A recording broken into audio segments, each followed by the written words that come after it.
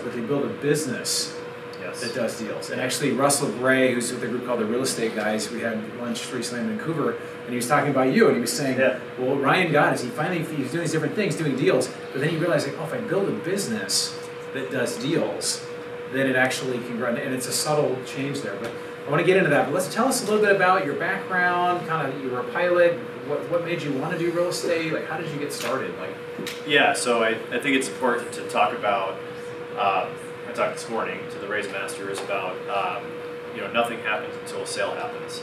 And so I think looking back at my background in sales, anybody ever sold Cutco knives? That's where I got my sales started. Oh, wow, okay. So there we go. There we go.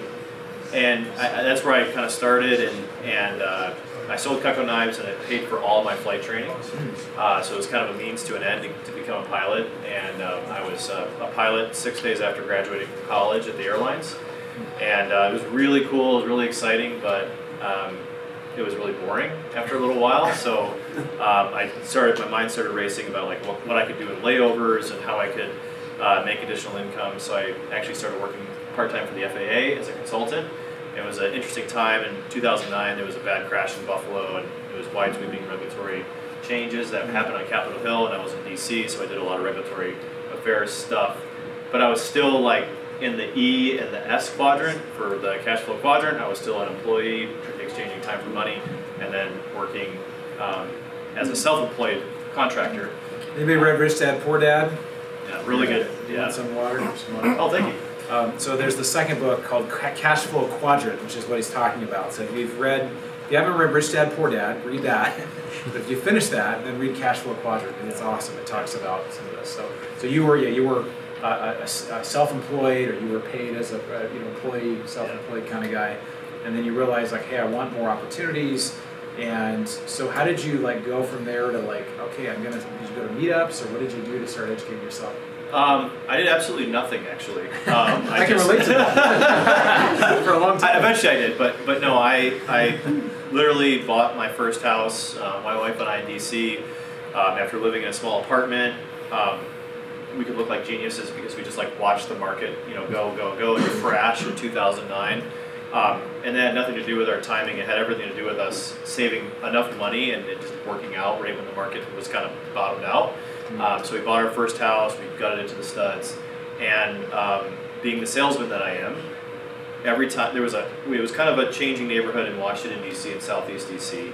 And there was a house that was for sale literally right next door.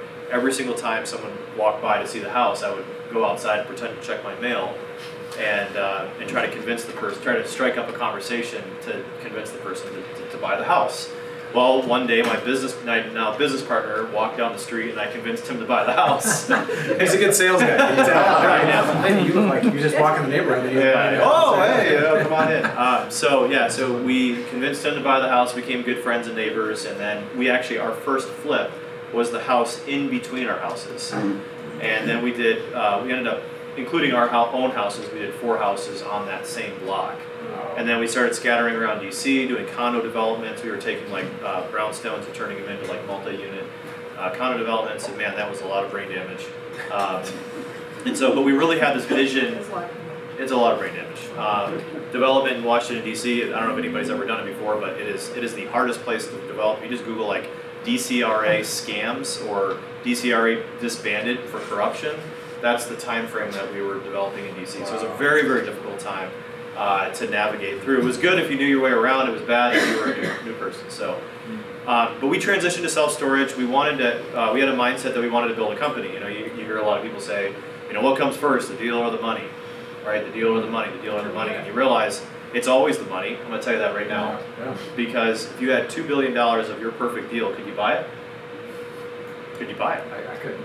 Exactly. You could probably buy it, right? No, I couldn't either. But like that's because you don't have enough money, right? Like if people say, oh, well, I have deal flow problems. It's like no, if you had a huge, and so I say the deal or the money, I say the business, right? Because you have a business that can handle it, and your business needs a lot of money to survive. So. And this is really true. We talk about this for those that are new as well. There's usually 2 ways people get into doing larger deals. It's either raising money or it's finding deals.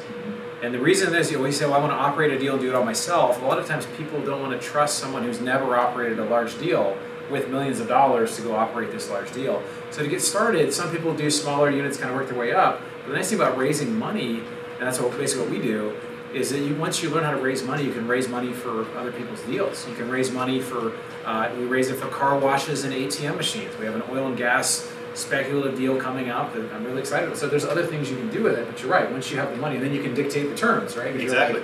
I can raise $5 million, well, I want special terms, or whatever it is. Yep, exactly. And so we picked self-storage as our first vertical, and it's been great. It's been a great asset class. We're the 40th largest owner of self-storage now in the United States, 40th largest operator and owner of storage, and we operate under our own brand now called Free Up Storage. And now we've taken a completely different mindset where instead of thinking of ourselves as a self-storage company, or we do self-storage